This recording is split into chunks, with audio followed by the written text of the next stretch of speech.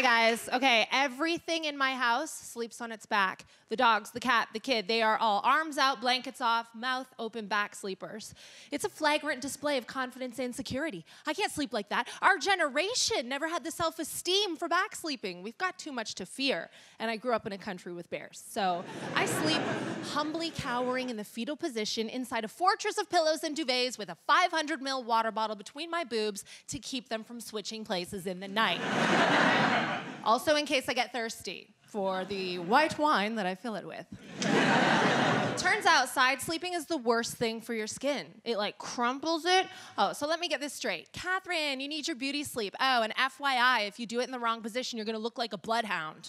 What am I supposed to do? For men in show business, wrinkles suggest character. For the girls, it suggests you're about to be put down. So I went to see a dermatologist. She suggested I spend more time on my back. I was like, are you sure? Because my therapist said the exact opposite. What can I do? This is her plan. She's like, okay, we're gonna trick your skin into producing more collagen by heating it up with a very painful laser to make it think it's been in a fire. Because in 2017, it is better to look like a burn victim than a woman over 30.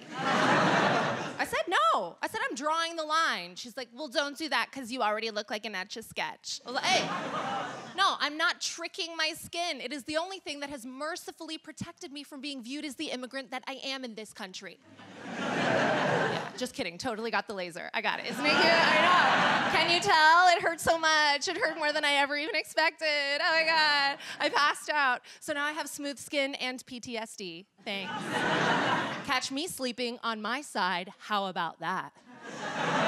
Yeah, oh, you know that. You know, catch me outside, how about it? Do you not know? I'm gonna change your life. Tell this to your grandchildren. Catch me outside, how about that? A delinquent teenage girl has most recently become the most famous person in what's left of America by going on a daytime chat show where she threatened to fight the audience with a phrase more impenetrable than Shakespeare. Catch me outside, how about it?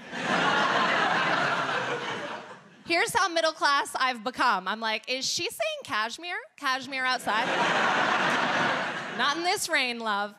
She's 13. She's got 6 million Instagram followers. She is a weaponized honey boo-boo. She's gunny boo-boo.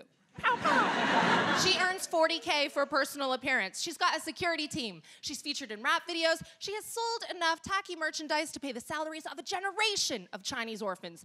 She is even flogging tea. Did you see this? This is genuinely her tea commercial. She's like, I ain't gonna ask you to drink this tea. I ain't gonna tell you to drink it. I'm gonna straight up demand you drink this tea. How about that?